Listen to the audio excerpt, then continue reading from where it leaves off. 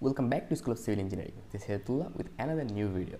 In this lecture, I am just going to show that how we'll design a simply supported slab easily by using Tekla Tedds. So let's start. And before starting, if you're new to our channel, then don't forget to subscribe to our channel and also press the bell icon so that you get every update above first. First of all, after opening that software, you have to select your code. So as we are using US code, and after that we have to click new. Actually in every video the process are same. Okay, so after that I'll just go ahead concrete, and here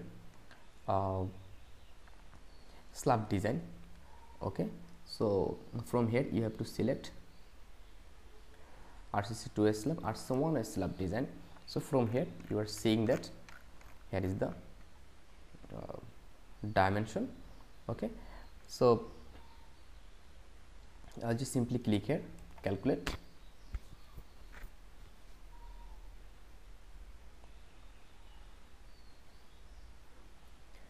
and when I'm here, then I'll select here one way, simply supported. Okay, and what is the span of slab? So consider that this is 8 feet. Okay, that is 8 feet. And after that, what is the factor positive moment? What is the, as for one way simply supported slab, the moment will be positive. So what is the factor positive moment? Just you have to calculate it, that the factor positive moments. Suppose consider that this moment is 1.23, and you can change that as per your design calculation, and the factor shear force, that is 0.7. I'm just considering that. Okay, and from here design, you have to select the design code. Okay, so I'm using ACI 31808. Okay, as okay, and here this is the design code, and everything is okay in that set. Now the final task we have to do here, design slab. Now slab design. So here what will be the thickness of slab? Okay, so for it I'm just considering that is 4 inch. I hope if I consider 4 inch, maybe that will be not okay. So I'm considering that is 5 inch. And what is the clear cover? 0.75, clear cover 0.75, and a specific yield strength of the reinforcement 60, and our concrete I'm considering that is compressive strength, that is 3 KSI. And here the main thing is, just see here, the area of reinforcement provided 0.61, but we record 0.11 only. So I'll use number 3 bar.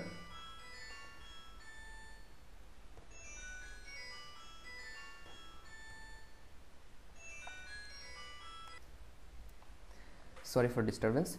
So here we'll select number 3 bar, and the spacing we have considered 6 inch spacing, and also the reinforcement is almost double of requirement.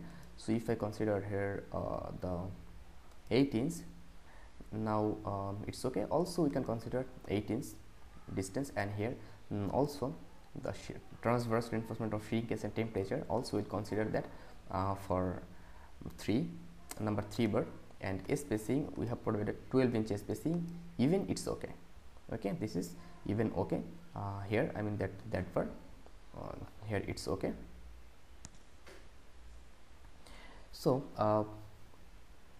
also we are seeing that our span, depth check, and also shear check, both are okay. Okay, just here one thing to see, that the shear capacity is 4.00 cubes per feet for that structure, but here we are seeing that our provided shear is very less, also for moment. So we can increase the moment, okay, or we can increase the shear that required. Okay, so here wall design are okay, but if you see here, if we see in utilization, okay, if we see in the utilization, then we can see here this ratio is very low, especially for shear, that is very low, and also for moment, that is 45% we have taken of 100%. So actually if you increase that moment, actually if you have a huge moment, then you can increase that as per your requirement. So when it's done, I'll simply click finish. and you are seeing that this is our data, and this is the view, and this is our report. So here you can see everything. Here you can see everything with as per ACI code. This design have completed as per ACI 31808. So thank you very much. In this way you can design on a simply supported slab. So I hope it's okay. So thank you very much. Stay connected till next video, and in our next video also I'll show you about another types of slab design. So thank you very much.